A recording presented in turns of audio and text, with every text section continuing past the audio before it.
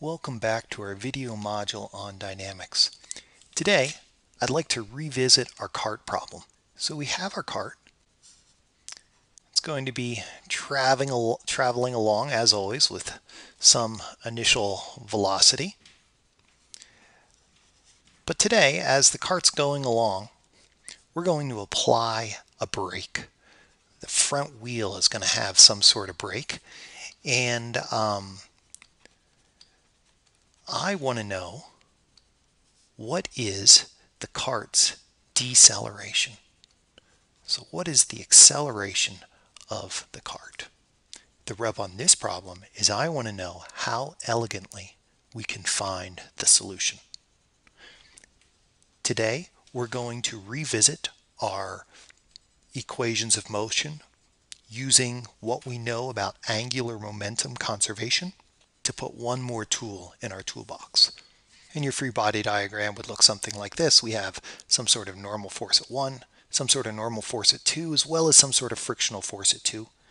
We have a force of gravity operating at the center of mass, and we would combine all these to get some sort of linear momentum equation. Sum of the forces equals mass times acceleration, and we could rewrite that in vector notation: force 1 plus force 2 plus force of gravity equals mass times acceleration. This will yield one equation in the x direction, one equation in the y direction. Let me write out what that looks like. So here we have two equations. Our unknowns include force 2, force 1, and the acceleration. So we have three unknowns, two equations.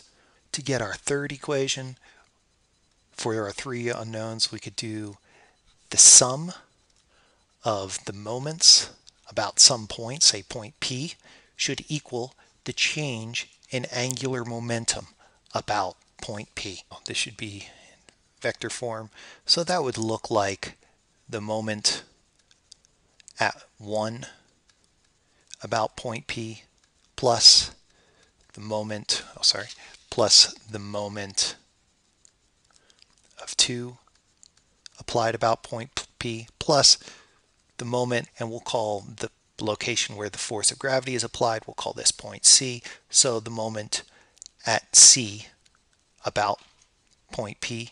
And on the right hand side we'll have the position of the center of mass with respect to P crossed with the mass times the acceleration of the center of mass. Give me a second to write down what those equations look like. And here we have our equation that takes into account angular momentum. We can see that positions from 1 to P, whatever point it is, we can figure that out, we can figure that out, we can figure this out. All the positions we can find, they're just functions of our geometry, which leaves us with force 1, force 2, and the acceleration. So now we have three equations, three unknowns. We can use these to get our solution. And I expect that this is something you've seen before. This is our brute force method. Brute force, this is method 1, and that is three equations, three unknowns. Let's take a look at this and see if we can do something maybe a little tricky. We have three equations and three unknowns. This is a general equation. We can choose any point about which to rotate the part, which means that if I choose the point to be at number 1, this position of 1 in relationship to P, this will go to 0. Now I've taken out one of my variables. So 0 cross F, it doesn't matter what that is, it's going to be 0. Well, let's imagine I do that. Let's imagine that I choose point P in such a way that the position between 1 and P is 0. That's going to change this equation. That means this equation is now going to look like this. So I have, right now, two unknowns. I have force 2 and the acceleration. I could combine that with what I know in the x directions. We have two equations, two unknowns. We can find the solution now a little bit more quickly. This is a mildly stylish, we'll say slightly elegant solution. Technique number 2, and that is two equations, two unknowns. Now in this situation, we took advantage of the fact that we could choose any point we wanted to eliminate one of the terms, and it was this term. Let's see if we can think that one through a little bit more. I know that if I choose a point such that one of these, such that the cross product goes to 0, I can eliminate that term from my equation. So where does the cross product of, say, this first term go to 0? Well, not only at point 1, but any point along the direction of the vector. If the vector is pointing at a particular point, that means that there's no rotation. That vector doesn't cause any rotation about that point. So we could also take a look at force 2. So force 2, really what's happening here, this is a vector and it's pointing in this direction. So we know that any point along force 2 is also a point where there is no moment. We find the location where both of these vectors meet. We'll call this point D. So if we choose point D, we see this term go to 0 because this R1 cross F1, that's going to incur no moment. We see the same thing happen at point 2. The equation we're left with in teal is simply the position from C to D across the force of gravity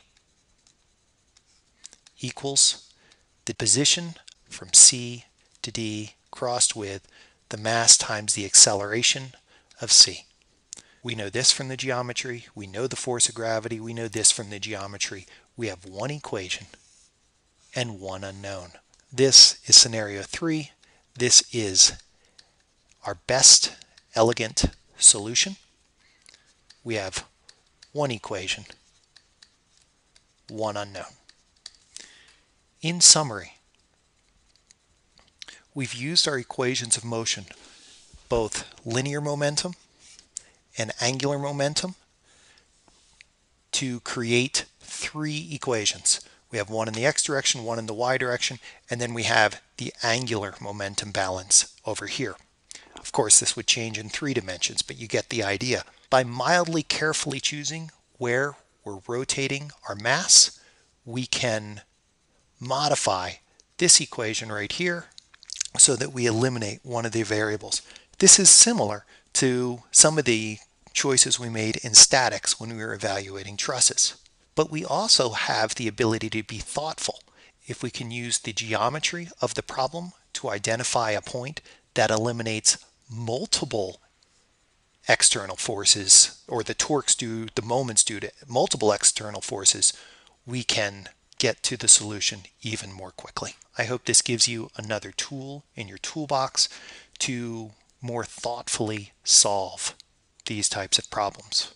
Moreover, I hope this process gives you a better elementary understanding of how angular momentum works. Thank you, and I look forward to seeing you in our next video module.